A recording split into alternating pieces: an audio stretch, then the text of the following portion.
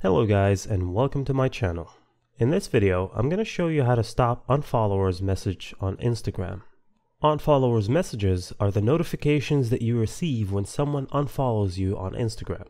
Instagram sends you a notification every time someone unfollows you. There are a few ways to stop unfollowers messages. First things first, open your Instagram app and make sure to log into your account. Now head over to your profile by tapping on the profile picture at the bottom right corner. Once you're there, look for the three horizontal lines in the top right. That's your menu. Tap on it. On the pop-up menu, tap on Settings.